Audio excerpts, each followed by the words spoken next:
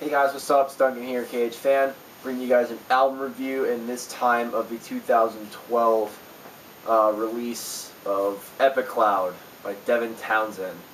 Now, if you guys are not familiar with Devin Townsend, you've been clearly living under a rock. This guy has performed with the likes of Steve Vai and has done many solo albums, and more notably his stuff with the band Strapping Young Lad, which sadly isn't around anymore, but I wish they were. This was the follow-up to the double album that he released last year, the albums Deconstruction and Ghost, both being completely opposite albums. Deconstruction being a pretty heavy album, and then Ghost being a completely atmospheric, mellow, ambient, if you will, type album, which I loved the hell out of both albums. But did this one follow up to those? And honestly, I think it did. It sort of combines the two elements of Deconstruction and Ghost into one album, and that's pretty much what else I could say about this record. I mean, all in all, I mean the way I could describe this album is kind of like in the name of the album. The only way I can describe it is it's epic. From start to finish, it's a mind-blowing album, to be honest. I mean, this is a very anticipated album from the last two that he released last year, and there's a lot of really awesome elements. Like, obviously there's the heavy elements in the album. There's a little bit of jazzy type elements in there, a little here and there in the album, and also there's some very melodic, calming, mellow sections in this album. There's high amounts of female vocals in this album.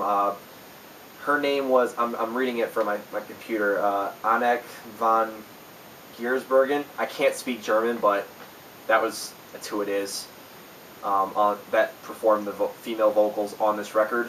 I believe she was also on one of Devin Townsend's other records, I believe. She was on, I mean, I'm not too familiar with the stuff before Deconstruction and Ghost, but I know she sang on the song By Your Command, which is one of my favorite Devin Townsend records. Songs, never mind.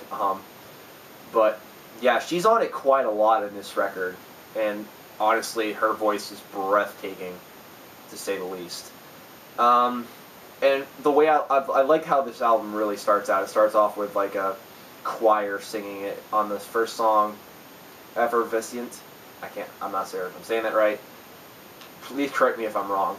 And then it goes straight into True North, which is also one of my favorite songs. And then, of course, the song that everybody heard first, which was Lucky Animals, watching the video of Devin Townsend dancing like a goober, like he is, which there's nothing wrong with that. But, yeah. Devin Townsend, my god, this guy can pretty much pull off any genre of music and make it sound amazing. Like, the guy could make a country record and it would be amazing. Like, nothing else could be nearly as good in country. Like, country sucks these days, but I think Devin Townsend would be the only one that could pull it off and make a great country record, even though he doesn't do country, and country sucks. That's just my opinion anyway. I mean, yeah, like I said, he could pull off anything. His voice is just ridiculous. I mean, the guy can sing really melodic, powerful, and he can still do all the growling stuff. I mean, the guy can do it all, basically. The guitar playing on this album is really not complex at all compared to the other stuff. Like, it's more simplistic as compared to Deconstruction or something.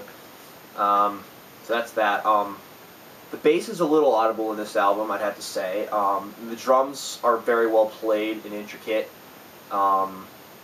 RVP, that's his name in the band, the drummer.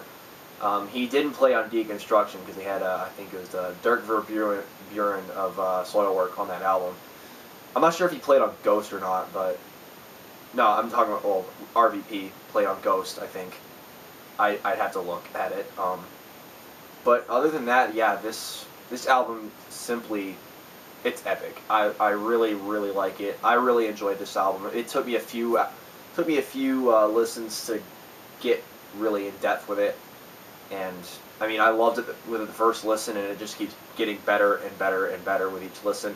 If you guys are a fan of Devin Townsend, I highly recommend you get this. And before I forget, this actually just came out yesterday, so make sure you go pick it up. I know I'm going to pick it up as soon as I can. So yeah, if I was to give this score, I'd give this probably a 9 to a 9.5 out of 10. This was a very amazing and epic record. I mean, Devin Townsend, you seriously can't make a bad album even if you tried.